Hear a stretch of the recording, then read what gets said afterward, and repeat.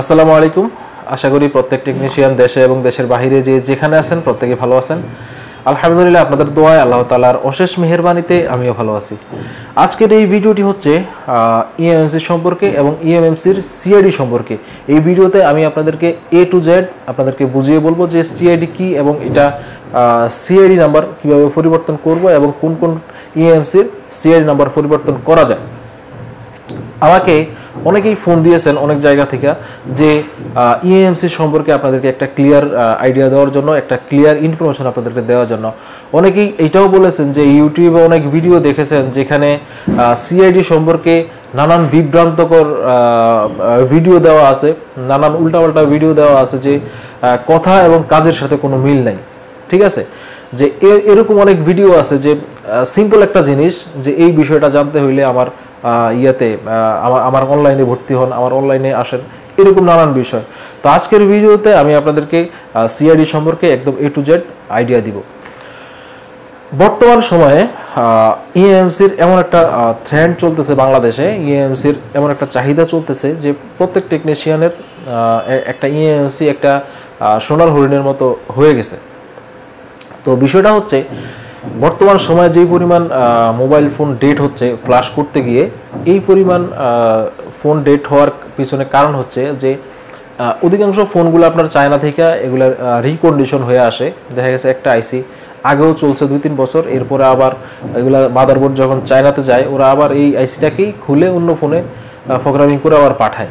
তো যার কারণে আইসিগুলা খুব দ্রুত নষ্ট হয়, একটা ইউজার বেশি দিন ইউজ করতে পারে না। তো এই কারণে এই সমস্যা থেকে টেকনিশিয়ান ভাইরা আপনাদের কাস্টমারদেরকে সার্ভিস দেওয়ার জন্য তারা নিজেরা যেরকম আপডেট হচ্ছে, তারা নিজেরা নতুন নতুন ডিভাইস কিনতেছে, নতুন নতুনভাবে ইনভেস্ট করতেছে।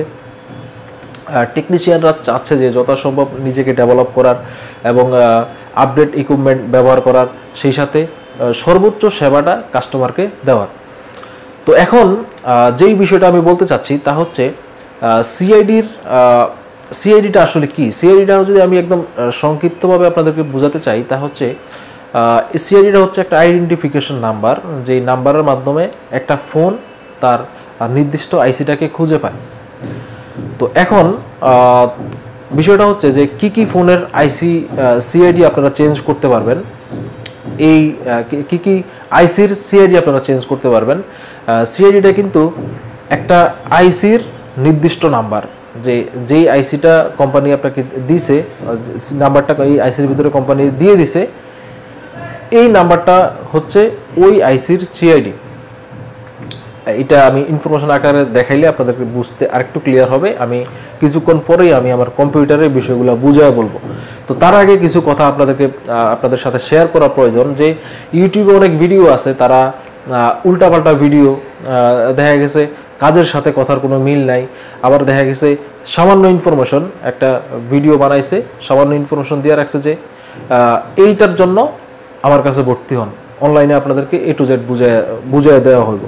ঠিক আছে, তো এখানে কথা হচ্ছে যেটা, তা হচ্ছে একটা লোক দেখা গেছে সম্পূর্ণ কাজ জানে, এই একটা কথার কারণে সে খটকা লাগছে এবং এই একটা কথার কারণে সে কাজে সাকসেস হতে পারে না। ওই যে তার মনের ভিতরে একটা সন্দেহ ঢুকে গেছে, এই সন্দেহ ঢুকে যাওয়ার কারণে তার সেই প্রবলেমে পড়ে গেছে।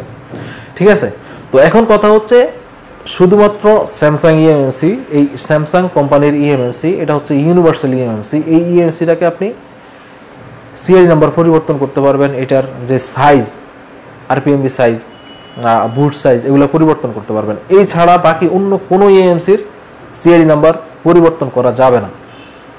SKhynix হোক বা অন্য কোনো ইএমএমসি হোক, এটার ইএমএমসির সিআইডি এবং বুট সাইজ এগুলো পরিবর্তন করা যাবে না। এক ইউটিউবার একটা ভিডিও বানাইছে যেটাতে লেখছে যে SKhynixের ইএমএমসির সিআইডি নাম্বার পরিবর্তন করুন। আমি ওই ইউটিউবারকে বলতে চাই, পরিবর্তন এক জিনিস, রিরাইট করা আরেক জিনিস।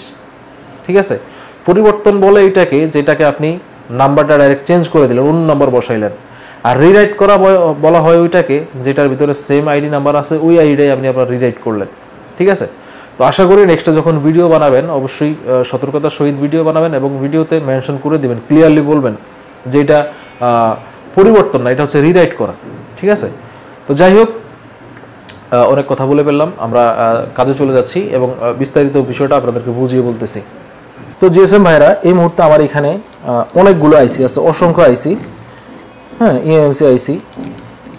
তো এই আইসিগুলো এখানে যেমন এখানে আমি আপনাদেরকে দেখাচ্ছি, এটা হচ্ছে রেডমি 6A, ওপ্পো A83, এরকম অসংখ্য আইসি আছে এখানে আমার কাছে কালেকশন, যেগুলো আমি যারা টেকনিশিয়ান বাইরে দূর দূরান্ত থেকে আসতেছেন, প্র্যাকটিক্যালভাবে কাজ শিখতেছেন, তো তাদেরকে অনেক সময় দেখা গেছে আইসির প্রয়োজন হয়, সেক্ষেত্রে তারা এখান থেকে আইসিগুলো নিয়ে যেতে পারতেছেন। এবং অনেকেই আছেন যারা নষ্ট মোবাইল ফোন নিয়ে আসেন, যারা ইএমসির সমস্যা বা ডেড বডি রিভারের সমস্যা, তারা চান যে এগুলো প্র্যাকটিক্যাল আমার কাছে আইসা আরও ভালোভাবে শেখার জন্য। তো সেক্ষেত্রে এই ইএমসি আইসিগুলো তারা আমার কাছ থেকে কালেকশন করতেছেন এবং আমার কাছ থেকে কালেকশন করতে আপনারাও পারবেন। তো এখন কথা হচ্ছে যে বিষয় নিয়ে আপনার সাথে কথা বলতেছিলাম, যে সিআইডি সম্পর্কে। এই মুহূর্তে আমার হাতে যে আইসিটা দেখতে পাচ্ছেন, এটা হচ্ছে SKhynixের একটা আইসি, SKhynix কোম্পানির আইসি। এই আইসিটাকে আমরা বক্সের মাধ্যমে এখন কাজ করব, বক্সের মাধ্যমে এটাকে প্রোগ্রামের কাজটা করব। সিআইডি পরিবর্তন নাকি রিপ্লেস নাকি রিরাইট, এই জিনিসটা আপনাদেরকে আমি বুঝিয়ে বলবো। অনেকেই একটা ভিডিও দেখে, ইউটিউবের একটা ভিডিও দেখে অনেকেই আমার ফোন দিয়েছেন এবং অনেকেই এই বিষয়টা নিয়ে কনফিউশনে ছিলেন। আজকে আপনাদের এই কনফিউশন, টোটাল কনফিউশনটা আমি এই ভিডিওতে দূর করে দিব। আমি ইউএফআই বক্সের সাথে ইউএফআই বক্সের সকেটে এটা সংযোগ করলাম, কানেক্ট করলাম। এরপর আমরা চলে যাচ্ছি সরাসরি আমাদের কম্পিউটারের স্ক্রিনে। প্রিয় ভাইয়েরা, এটা হচ্ছে আমাদের সিআইডির ইনফরমেশন, যেটা আমাদের বক্সে লাগানো আছে। যে ইএমএমসিটা আমাদের সকেটের মাধ্যমে বক্সে কানেক্ট করা আছে, আমি এটাকে আবার আইডেন্টিফাই করে দেখাচ্ছি। দেখেন এখানে এই যে এটা হচ্ছে আমাদের সিআইডি নাম্বার, হ্যাঁ, 90014 এবং লাস্টে হচ্ছে 73E0, ঠিক আছে। এখন দেখেন এখানে যে ফাংশনগুলা, এই ফাংশনগুলো এখানে অনুজ্জ্বল হয়ে আছে, মানে ডিজেবল হয়ে আছে। ইউএফআইতে একটা জিনিস সুবিধা, তা হচ্ছে যে যেটা কাজ করবে না, যেটার জন্য প্রযোজ্য না, সেটাতে ডিজেবল থাকে, অনুজ্জ্বল থাকে, যেটা সহজ কথা, ঠিক আছে। তো এটাকে কন্ট্রোল শিফট F চাপলে এটা উজ্জ্বল হয়। এখন এই জিনিসটাকে কাজে লাগাইয়া অনেক টেকনিশিয়ান মানে উল্টাপাল্টা ভিডিও দেখা গেছে, তার কথায় কাজে আরে এই একটা ভিডিও বানাইছে, যেটা দেখে অনেক টেকনিশিয়ানরে কনফিউশন করে ফেলছে। তো আজকে আমি ওইটাই আপনাদের সাথে ক্লিয়ার করতেছি। তো এখানে দেখেন সিআইডি নাম্বার, আমার এখানে 3টা সিআইডি আছে। আমি নাম্বার 1 সিআইডিটা নিলাম, এটা হচ্ছে নাম্বার 3 নাম্বার সিআইডি নিলাম। যেহেতু আপনাদের ক্লিয়ার করার স্বার্থে ভিডিওটা করতেছি, সেক্ষেত্রে আপনাদেরকে একদম ক্লিয়ারলি আমি বোঝানোর চেষ্টা করতেছি। সিআইডি কি চেঞ্জ হয় না সিআইডি রিরাইট হয় না, আসল বিষয়টা কি, আপনারা যে কনফিউশনে পড়ছেন ওই কনফিউশনের অ্যান্সারটা দেওয়ার জন্যই মূলত এইটা। আর এটা এক কথায় আমি বলে দিই যে SKhynix বা আদার্স ইএমএমসি সিআইডি পরিবর্তন হয় না, ঠিক আছে। পরিবর্তন এক জিনিস, রিরাইট করার এক জিনিস। যাই হোক, রাইট সিআইডিতে গেলাম, এখানে আমরা সিআইডি এটা দিলাম, এটা হচ্ছে 70, হ্যাঁ, ওকে দিলাম। এখানে কি আসছে, ফেল আসছে। এরপরে দেখেন এখানে হচ্ছে 7A, রাইটে গেলাম, ওকে দিলাম,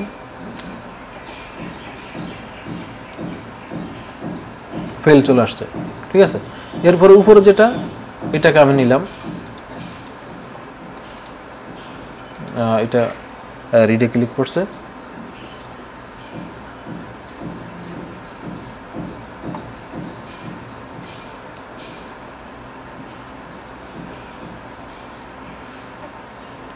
রাইটে গেলাম, এখান থেকে সিআইডি দিলাম, ওকে দিলাম। এখন দেখেন সিআইডিটা রাইট হয়ে গেছে। হ্যাঁ, আরেকটা জিনিস খেয়াল করেন, এখানে কি লেখা আসছে, move in and rewrite CID. Move in and শব্দটা হচ্ছে অনলি ফর স্যামসাং ইএমএমসির ক্ষেত্রে ব্যবহার করা হয়, যেটা স্যামসাং কোম্পানির ইএমএমসি সেই ক্ষেত্রে। আর move in and ইএমএমসিগুলোর regular programme change করা যায়, রিপ্রোগ্রাম করা যায়। তো এখন বাকি একটা সিআইডিও নিল না, শুধুমাত্র এটা নিল, কারণটা কি? এটার কারণটা হচ্ছে এটার অরিজিনাল সিআইডিটাই হচ্ছে এটা। হ্যাঁ, আদার্স ইএমসিগুলোর ক্ষেত্রে যদি সেম সিআইডি থাকে, মানে আইসির ভিতরে যে সিআইডি আছে ইএমসির ভিতরে, ওই সিআইডিটা আপনি কপি করে আবার রাইট করতে পারবেন। আমি সিআইডিটা এখান থেকে কপি করলাম এখানে, এই যে কপি করলাম, এখান থেকে আমি এটা আবার পুনরায় আবার কপি দিয়ে আমি এখানে Ctrl+Shift+F চাপলাম, অন করলাম, এরপরে আবার বসাইলাম। ঠিক আছে, এটা রাইট নিতেছে। কারণ কি? কারণ হচ্ছে এটার কোম্পানি এটা দিছে, এটার বাইরে সে অন্য কিছু নিবে না, সে এটাই নিবে। হ্যাঁ, অন্য কিছু নিবে শুধুমাত্র স্যামসাং আইসির ক্ষেত্রে, যেটার কোম্পানি হবে স্যামসাং। ঠিক আছে, তো এইটা হচ্ছে মূলত সিআইডির বিষয়ে ক্লিয়ার ভিডিও। তো বন্ধুরা, এই ছিল সিআইডি সম্পর্কে ক্লিয়ার একটা ভিডিও। আশা করি আপনাদের সিআইডি সম্পর্কে আর কোনো প্রকার প্রশ্ন থাকবে না। আর বিশেষ করে আমি সেই সকল ভাইদেরকে বলতে চাই যারা ইউটিউবে ভিডিও তৈরি করেন স্টুডেন্টদের উদ্দেশ্যে, কাজ শেখানোর উদ্দেশ্যে, তাদেরকে বলতে চাই যে আপনারা ভিডিও বানান যাতে পাবলিক একটা জিনিস ক্লিয়ারলি বুঝতে পারে বা কোনো কিছু শিখার থাকে। এমন কোনো ভিডিও বানাবেন না যেটাতে সাধারণ পাবলিক কনফিউশনে পড়ে যায়, সাধারণ টেকনিশিয়ানরা কনফিউশনে পড়ে যায় যে আসলে বিষয়টা কী। তো এরকম কনফিউশনযুক্ত ভিডিও না বানিয়ে আপনি আপনার ভিডিও একটা সুন্দর করে ভিডিও বানান এবং এখানে বলেন যে আপনি কাজ শিখাচ্ছেন, রিপেয়ারের কাজ শিখাচ্ছেন বা ইএমসির কাজ কেউ যদি প্র্যাকটিক্যালভাবে শিখতে চায় তারা হয়তো আপনার সাথে যোগাযোগ করে, বা ইএমসি সম্পর্কিত তাদের যদি কোনো সাপোর্টের প্রয়োজন হয় সেক্ষেত্রে যাতে আপনাদের সাথে যোগাযোগ করে, এইভাবে আপনি ভিডিওতে বলতে পারেন। কিন্তু কনফিউশন তৈরি করে আপনি স্টুডেন্টদেরকে বা আপনি টেকনিশিয়ানদেরকে তো কনফিউশন করতে পারেন না। ঠিক আছে, তো আমি আপনাকে বলতেছি নেক্সট টাইমে যখন ভিডিও বানাবেন অবশ্যই সুন্দর করে ভিডিও বানাবেন এবং এমন কোনো ইনফরমেশন দিবেন না যেটাতে সাধারণ টেকনিশিয়ানরা কনফিউশনে ভোগে। তো এই ছিল ভিডিও। আর আরেকটা কথা আপনাদেরকে বলে রাখি, যারা আমার ইউটিউবের সাপোর্টার আছেন, যারা আমাকে ইউটিউবে ফলো করেন, যে সকল টেকনিশিয়ান ভাইরা, তাদেরকে বলতেছি আজকে হচ্ছে 15 তারিখ, আমাদের নেক্সট ইএমএমসির বেস এটা হবে আপনার 20 তারিখ থেকে। তো 20 তারিখ থেকে নতুন ইএমএমসির বেস স্টার্ট হইতেছে। আপনারা যারা জয়েন করবেন, যারা ইএমএমসির কাজগুলো একদম প্র্যাকটিক্যালভাবে শিখতে চান আমার সাথে এসে, তারা চলে আসতে পারবেন 20 তারিখে। যদি আপনাদের কোনো ফোন থাকে যেগুলো আপনি মনে করেন যে ইএমএমসির সমস্যা বা ফ্লাশ করার পরে ডেট হয়েছে, ওই ফোনগুলো আপনারা নিয়ে আসতে পারবেন।